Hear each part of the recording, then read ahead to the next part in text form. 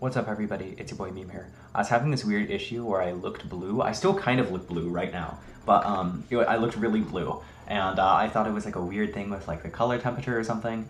So I was looking around for like color temperature settings on my webcam, and they didn't work, and it was very strange. But turns out it was just because I had my window open and it's overcast outside and it's blue outside. So that's why I looked blue. So now I still look blue. I just look a little less blue, which is fine. I don't mind. And you know, typically for the past 3 videos, I've started recording my video. I'm like, oh, I should turn my light on, you know. But this time I turned my light on before I record my video, so that's pretty good. For breakfast, I didn't have anything. Well, I guess I had coffee. I had a lot of coffee for breakfast. For lunch, I didn't have anything, and for dinner, I had a lot of tacos, so that was pretty good. So I woke up at 9 this morning, and I didn't even check my phone. I was very sure to not have any distractions, or be reminded of any distractions. I woke up at 9, I started running the vacuum, I took a shower, you know, I brushed my teeth, put in my contacts, did my face, so then I don't have things like this weird red spot on my forehead, which also my face is looking a lot better. If you saw my video from like a few days ago, I think my face looked a lot worse. It's looking a little better now. It's because I haven't been working and I haven't been breathing in like paint fumes. I have a pretty minor latex allergy, and there's like latex in the paint, and that makes my face red. So that's why my face has been red. And I've spoken about this before, but you know, I wash my face and stuff, and you know, then after that, I sort of just got up my laptop and I worked on homework. I worked on homework from 9 a.m. to pretty much 5 p.m. today. You know, it was generally pretty good. It was all like, it was all interpersonal communications for the workplace homework, which honestly, I don't think it was, sorry.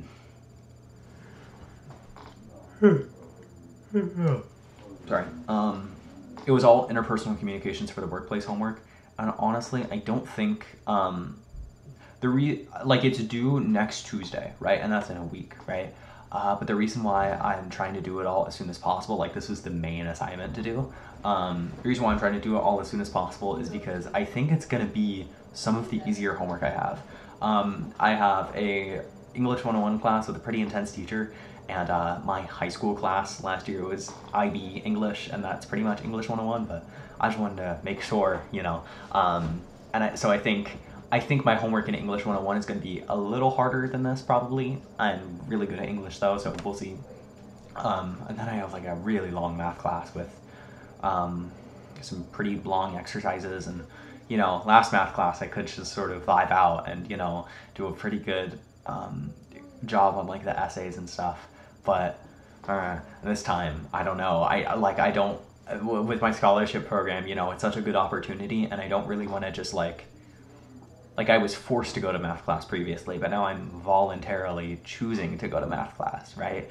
And the government is like you would have to pay to go to math class, but instead the government, like the city government, is paying for me to go to math class. So I just feel like I should really be paying attention to this math class, like as opposed to what I was doing in high school. So I think I'm gonna have quite a bit of interesting homework in that math class. So you know, I'm just trying to do all of my like stupid business homework. Not to call it stupid, but it's all a little silly.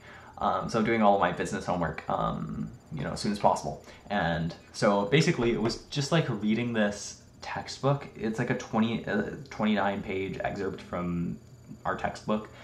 And you read it, and I wrote notes on it, which is what took most of the time. And then you answer these like 5 questions. Let me show you my notes. Check it out.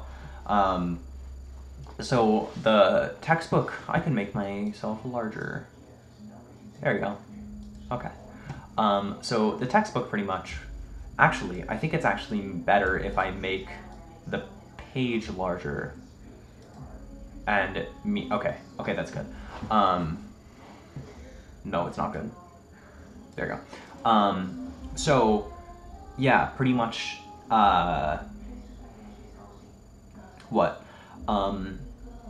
pretty much it was this excerpt talking about different types of listening.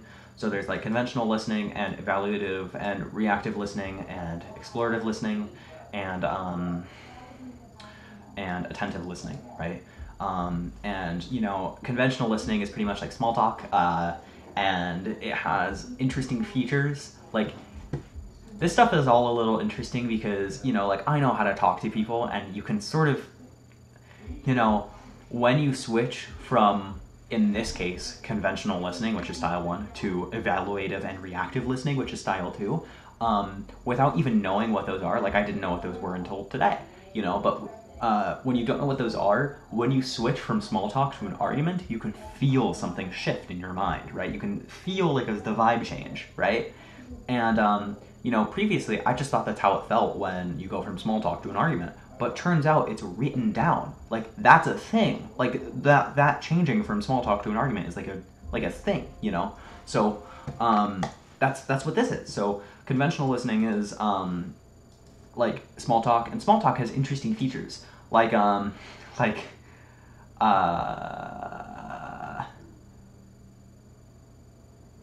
yeah, so if you want a different topic, you can listen insincerely to signal that you want a different topic, so you can just, like, not listen as much, and it'll show in your face, and it'll show in how you act, and so the topic will change, depending on who's interested in what, right? And that's really interesting. And when you do associational listening, which is like when you're like, oh, this is like this in my life, you could do either positive or negative, and if the positive is when everybody enjoys each other's contribution, and I sort of said it's like a real world example is like when everybody's like riffing on a bit, you know, like that's a pretty obvious example of associational listening. But in negative associational listening, it's like when someone like interrupts speaking flow to say something of their own. It's especially bad when they bring up a matter of, quote, I'm quoting from the textbook here, serious concern, expecting you to listen carefully, and a shift to telling your story. And, you know, it's just pretty interesting. And then evaluative and reactive listening is pretty much a debate. But the funny thing is that this is super, like theoretical, perfect debating, right? So, like, okay, yeah, so it's like, so when you're doing evaluative and reactive listening, a pretty common example of that is when you're, rehearsing a rebuttal for the other person in your mind as they speak, as opposed to not just like entirely devoting yourself to listening to what this person has to say. And, you know, it's pretty easy to slide into being reactive and to be like anxious and defensive when in this mode of listening. Like, it's pretty easy to like close yourself off and just not listen to what other people have to say. So that's something to watch out for. And I underlined this and put it in caps and put it in bold because I thought it was really important. You know, am I really listening, or am I just anxiously waiting to talk? And, you know, that's actually something really interesting I saw in the textbook that I could apply a lot to my own life. When I'm hearing people talk about things, I sort of immediately think of like things to say and things to relate it to and stuff. And I'm not sure if other people like it very much when I do that. Like, of course, you know, people are friends with me for a reason. You know, I must be doing something right. But I feel like, you know, I could be, sometimes I'm just a little bit annoying in conversation, you know, and I feel like stuff like that, just like me anxiously waiting to talk as soon as I hear a connection, like, I think that, you know, that makes sense. Well, it doesn't make sense, but it's something that I do, and it makes sense as something that I do. And then there's explorative listening, which is like also theoretical ideal talking. It's like, yeah, used when you're in a new situation. You must ask questions to discover the information important to you. There's this crazy thing called an information wheel, where you have like a situation and then you find out like the ones for the business, others, self, and stakeholders, and like it's weird. Like, it's a weird thing. Like, I don't even know what's happening here. Like, well, I know what's happening, but it's weird. I've never seen like a conversation tree written out like this. You know, it's interesting. It's good to have a positive tone. It's good to do probably open questions rather than either or questions, although both are pretty useful. It's better to be like who, what, where, when, or how, as opposed to being a yes or no question, because when you ask questions like this, it's pretty easy to be like, oh, how do you, sorry, I need to scratch myself. It's like, how do you plan to solve this issue? You know, it's, you know, why is also a theoretical pretty good start to an open question, but asking someone why they're doing something is sort of, has a lot of argumentative baggage toward it, because typically when you're, sorry, I'm looking at myself in the little face cam, and so that's why I'm like looking to the side like this.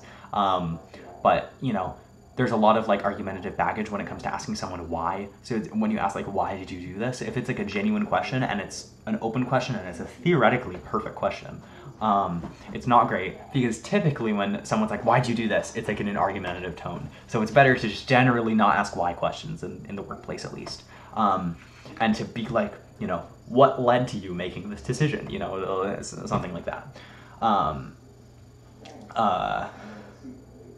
Yeah, and without a positive tone, it's easy to turn a style 3 question into a style 2 question. What else?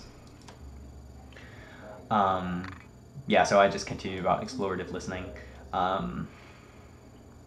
Something really interesting is that it's actually kind of bad to ask questions. When someone who's pretty knowledgeable about a subject is like kind of going off on a subject, it's pretty important to only ask a question when they're totally done talking. And even before you ask a question, be sure to like ask like leading, well, I actually talk about it here. Yeah, it's pretty important to like invite, to be like, oh, continue or say more. So like if someone talking about a subject they're interested in and then they stop talking, say more, like continue, you know? And then just say that over and over until they can't continue, and then ask a question. Like, ask a question, worst case scenario, last thing you should do. Like, if you look at this diagram here, it's attend, which is like looking at them in the eye and having like open body language. There's acknowledge, which is like being like, yeah, or like just nonverbal acknowledgement. And then there's invite, which is like inviting them to speak more. And then there's summarize, which is like, so what you're saying is this. And then there's ask, and even then ask isn't like a dotted line, because maybe you shouldn't even do this. Like you really shouldn't ask. Like you shouldn't ask. Oh my god. Gah, I should turn on Do Not Disturb. I shouldn't even have notifications on. I turned off notifications for Discord. Hold on. There we go. Okay. What am I saying? Yeah, so it's all just really interesting. And you know, I sort of have to talk about this because I wrote notes about it all day. I wrote all this today. And yeah, man, I pretty much summarized it all in that quick little thing. Yeah, and then you write these sentences. You can just see my other monitor, but you know, that's fine, I guess. I'm gonna see if I can show my response.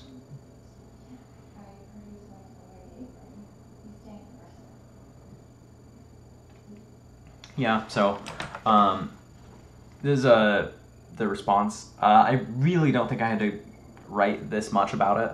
I remember her even saying like, "Oh, don't try super hard in this class," but I don't want to get like a B, you know. So plus the written things are like 40% of our grade. A majority of our grade is like how we converse in class, you know, because it's like a conversation class, like how to speak to people in the workplace, right? But you know, here like one of the questions is like, describe 2 types of Miller listening style. So I did that in my own words. None of this is ChatGPT, by the way. You know, I wrote this all down. ChatGPT is kind of like a psyop. It's not never use ChatGPT if you want good info. But it's so crazy. Like dog. Like LLMs are like, so the LLMs are like blockchain. Okay, it's so not real. Like it's not even real. Or maybe I'm just coping because I'm writing this much. Yeah, so this is like an example of like effective communication, and this is an example of like, you know, I talk about how why could make someone feel defensive, like how it talks in a textbook, and here I talk about someone I know at work who's, you know, a persuasive listener. So yeah, yeah, that's pretty much it. The reason why I didn't eat anything all day is because I wasn't really hungry. I was only really hungry like a couple hours before dinner, and I ate a lot of food yesterday, so I'm gonna bring food to school tomorrow. I'm gonna bring a taco salad.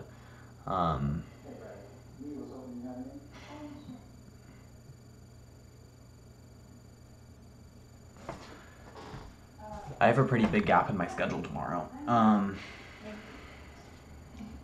The gap in my schedule is, so I'm gonna have English 101 from 9 to 10:30, and then class ends at 10:30. Then I have my next class at 3 p.m.